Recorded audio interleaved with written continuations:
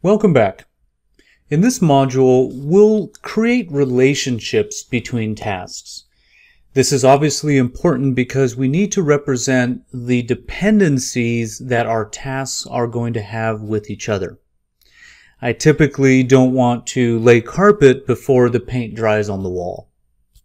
I also don't want to deploy server updates to my production environment before I've fully deployed successfully to tests, right? So I want to create these dependencies that are reflected in my schedule. And we'll learn more about dependency types in a follow-up session, but for right now, let's create some simple default dependencies between our tasks.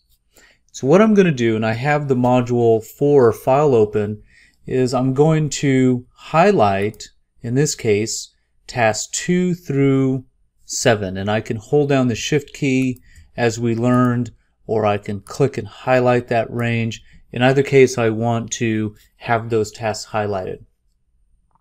Then I'm going to go back to the task tab, and I'm looking for the link in the schedule area, the link command, link the selected task. So I highlight the range, then I click link, and what it's doing is it's creating a dependency among these tasks that are highlighted, and it's setting the default dependency type, which is essentially saying that the completion, in this particular case, of determining the project scope, okay, once that's done, then secure project sponsorship can start. So this is a finish to start dependency type between these tasks. Then I'm going to highlight the next range, which is 9 through 17, and I'm only going to go to 17 for now. I'm not going to include that final task in there, but I'll do 9 through 17, and I will link these together.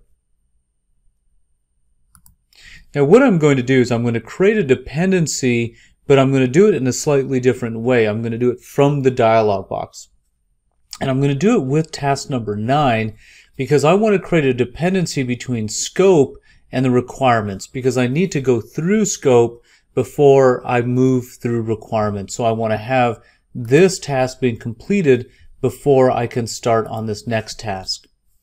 And I'm going to do it through the dialog box of task number 9. I'm going to double click on task number 9. This brings me to the task information dialog box. I'm going to click on predecessor. There's task name, which I could go find, but I can also just simply type in the number in here.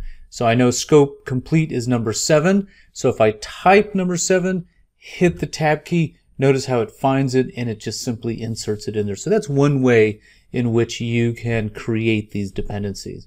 And I'll click OK there. And notice how it creates that dependency type.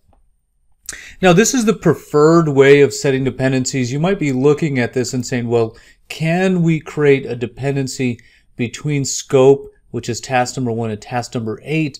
We typically don't recommend using summary tasks for dependencies.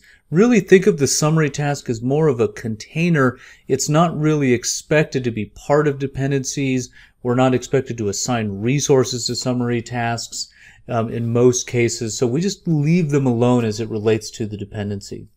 Now I'm going to undo that last step, and I'm going to show you that you can simply hold down the control key when you're also setting up dependencies. So if I have task number 7 selected, I can hold down the control key, click on task number 9, and then I can link those as well. So that's another method you can use there.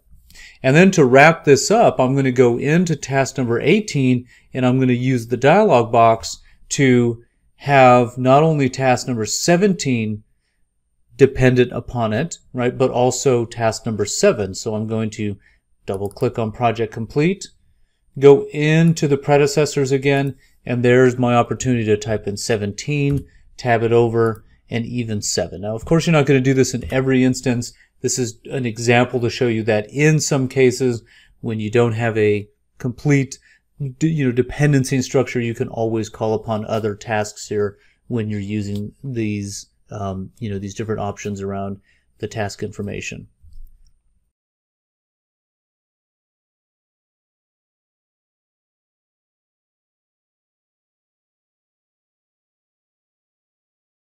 survive.